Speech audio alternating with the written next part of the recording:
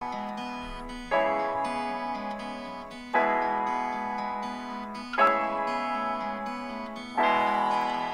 you for visiting the Illinois Supported Employment Transformation Initiative website. The following recording is part of our IPS Training and Education online library. Visit our website to obtain free information and resources to promote employment in the behavioral health field.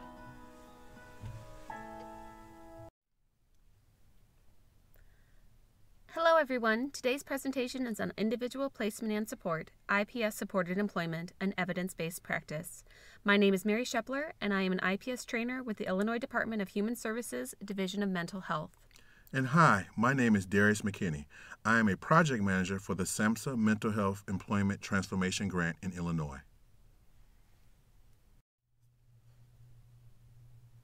We have 4 objectives for today's training. First, we are going to discuss what is IPS-supported employment and define the 8 principles of IPS, how to implement IPS with job seekers, and we will cover some key points of the IPS Fidelity Scale.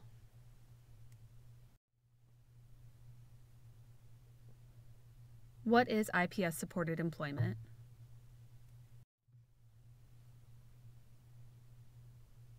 As we have already stated, individual placement and support, IPS, is an evidence-based practice. As defined by www.mentalhealthpractices.org, an evidence-based practice is a clinical intervention which has consistently shown in several research studies to assist consumers in achieving their desired goals of health and wellness. The clinical intervention of IPS is supported by 8 key principles that are provided by an employment specialist who acts as the vocational expert on an integrated mental health treatment team.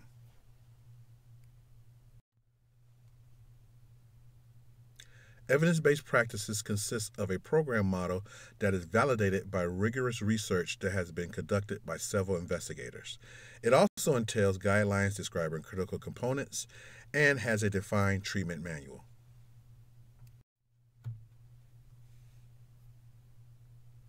In addition to being an evidence-based practice, IPS also differs from other employment models in that it holds a simple philosophy, a belief that every person with a disability is capable of working competitively in the community if the right job and the right work environment can be found.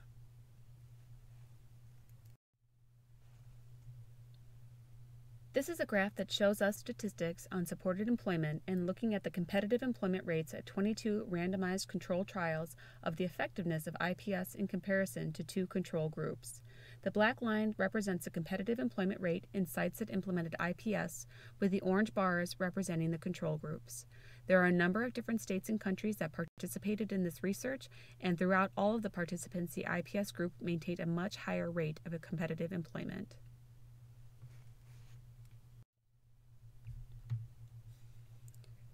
In fact, all of the 22 studies showed a significant advantage for IPS, with the mean employment rate being 56% for IPS programs in comparison to 23% for the controls.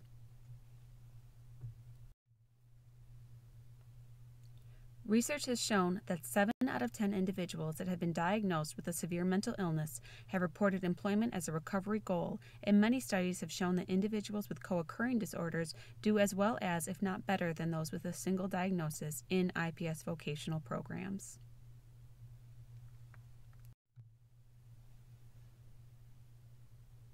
There are many benefits of steady competitive employment, which is the goal of IPS support employment. Increase income and self-esteem. Improve access to expanded social networks within one's community. Employment has been connected to an increase in overall quality of life and better control of symptoms. Substance use is often reduced, and employment is viewed by many as an essential part of recovery. That is one of the most important things. Work is recovery. In our society, employment is a typical role for adults and is often a strong source of personal identity. Employment is a cost-effective alternative to day treatment and is connected to a reduced strain on community mental health resources.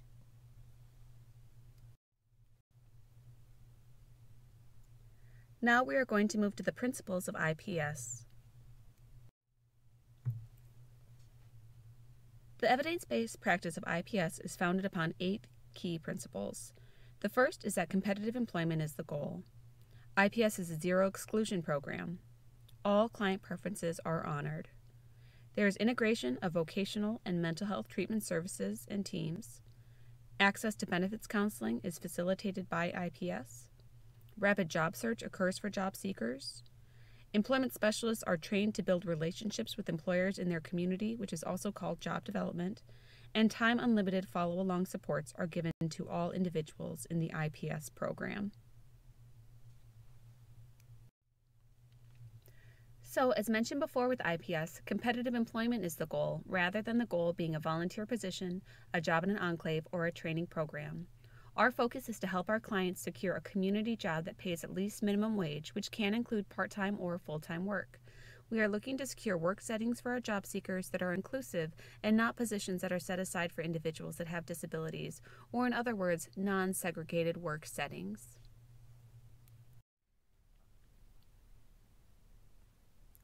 The next principle is zero exclusion. This means that no one is excluded who wants to participate in IPS to work towards their vocational recovery goals. Abstinence is not a requirement of the program, nor is being at baseline or not being symptomatic. There is no vetting criteria around work history, hospitalization, legal history, or job tenure. Eligibility in the IPS program is solely based on job seeker choice.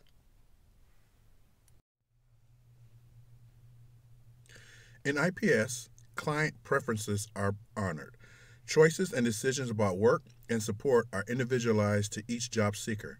Job search plan and supports are based on an individual's preferences, strengths, and personal experience. Even the way that the IPS supported employment services are provided should be based upon the job seeker's preferences in order to assist them in reaching their goals. In IPS, we are not working to fill jobs from a pool of open positions, but rather we are working with our clients to find opportunities that match their individual preferences.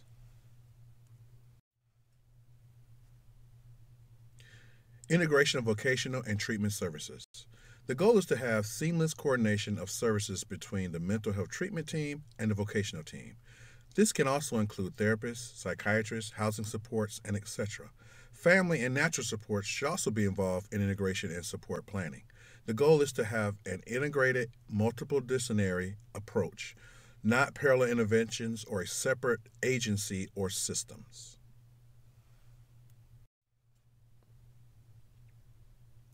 As we know, many individuals that are in IPS utilize government subsidies. Because of this, we know that benefit planning is essential to those we serve. Benefit planning is an important part of the decision-making process around employment. Our goal is to provide clear information of how work will affect one's entitlements. Benefit planning should happen as soon as a job seeker is starting to talk about work. One-on-one benefit planning sessions between the job seeker and the benefit planner should be facilitated by the IPS employment specialist. In the Principal Rapid Job Search, our goal is to begin that job search as quickly as possible after a job seeker expresses interest in working. There is no extensive pre-employment assessment and/or training programs. Rather, the goal in IPS is to conduct the initial assessment quickly with a focus on gathering information, collaboration with treatment teams, and development of an employment plan, and the ability to adjust that employment plan as needed as information is gained through exploration.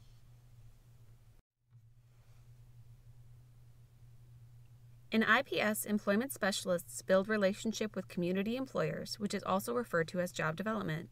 These relationships are systematically developed with community employers based on job seekers' interests and are facilitated by face-to-face meetings that allow the employment specialist to learn more about the employer's business needs and the positions available at their businesses.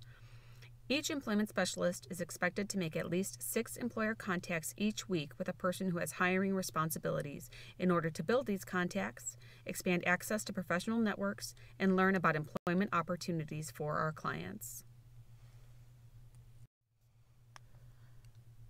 And the last principle is follow-along supports. In IPS, individualized supports are offered to both obtain and maintain competitive employment in the community. Supports are time unlimited and will be provided for as long as the job seeker wants the assistance. The types of supports that the employment specialist offers are diverse and specific to our clients' needs and desires. Implementing IPS with job seekers. Now that we know the 8 principles of IPS, let's discuss how we implement these principles for those we serve. When implementing IPS, we want to focus on, number 1, receiving IPS referrals. The goal in the referral process is to get the word out and to keep the process simple.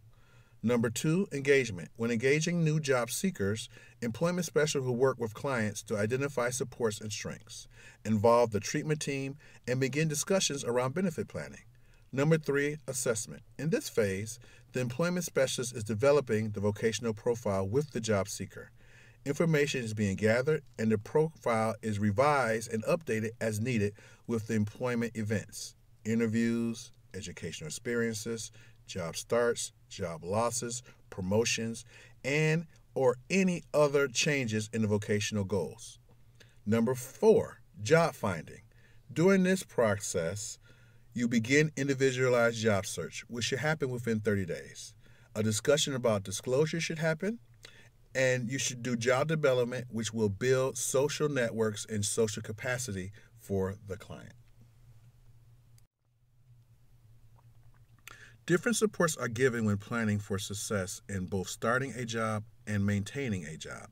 When starting a new job, an employment specialist might provide supports around first-day worries, friends and family, workday schedule, transportation issues, dressing for work and uniform, arriving at work as well as getting home, and also revisiting benefit counseling.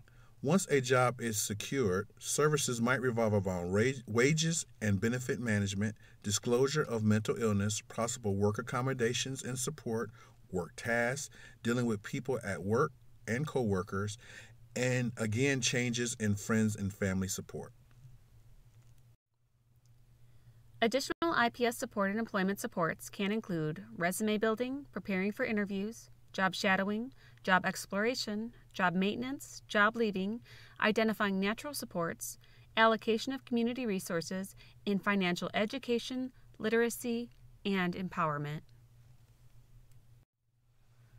While the overall goal for IPS is to achieve job starts, the IPS employment specialist will also support our clients with job leaving supports.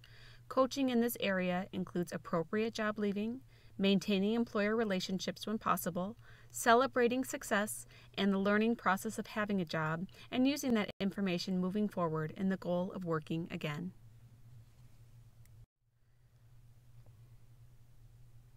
Now we will review IPS fidelity.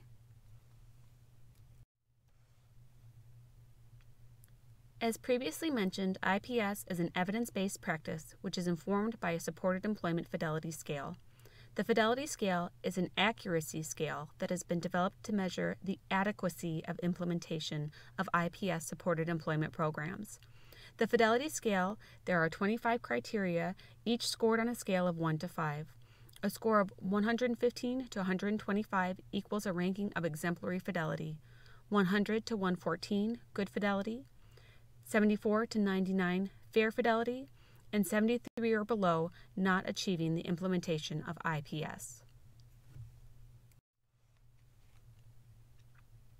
The fidelity scale is broken into 3 sections, the first being staffing. In staffing, the scale is looking for employment specialists to manage caseloads up to 20 clients. Also, that the employment specialist is providing only vocational services and that they carry out all phases of vocational services: engagement, assessment, job development, job placement, job coaching, and follow-along supports. The second section is around organization. In this section, the fidelity scale looks at integration with rehabilitation and mental health treatment teams through team assignment and frequent team contact, collaboration between employment specialists and the Division of Rehabilitation Services supports, the vocational unit and the role of the employment supervisor, ensuring that zero exclusion criteria is met by not only the IPS team but also the agency at large. Also looking at the overall agency focus on competitive employment and measuring the executive team's support on IPS support employment. The last section of IPS Fidelity Scale focuses on services, ensuring that there is access to work incentive planning and having disclosure conversations, making sure that work-based vocational assessments are ongoing and that job search is rapid and individual to the client's preferences. Job development is also measured in regards to frequent employer contact as well as quality of employer contact.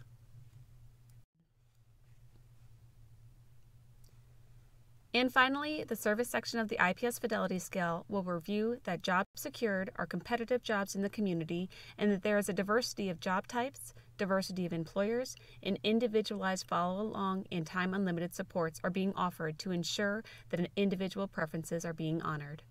The review team will monitor that services are community-based and that assertive engagement and outreach attempts are made to assist our clients in reaching their vocational recovery goals. There are many wise and thoughtful quotes in regards to the power of work in recovery, but we feel strongly that this one by author Ken Steele embodies so much of the work that the supported employment practices of IPS embrace. From his book, The Day the Voices Stopped, I feel so strongly about the need to be given meaningful work instead of the make-busy tasks or rote assignments that make up the bulk of what we are offered. If people are treated as capable, they often surprise everyone and live up to expectations.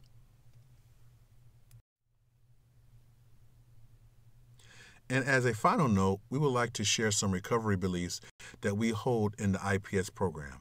The belief that in order to effectively provide employment using individual placement and support programs, all staff providing mental health services need to believe that people with mental illness can and do recover, learn, achieve, and grow through success and failure experiences, and stagnate when they are sheltered from real-life experiences.